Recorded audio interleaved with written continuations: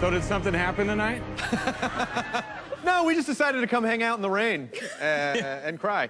So, Josh, just get right into it. How weird or rough is it for you to not have Michael on the show anymore?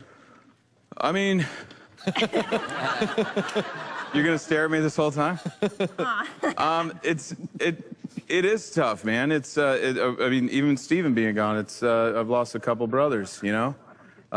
Guys I can cut up with and joke around with and that sort of thing. And, you know, but at the same time, you know, Mike and I, we still talk 2 to 3 times a week. And we would, even last season when our storylines had we weren't really working together, our storylines had taken, you know, different routes.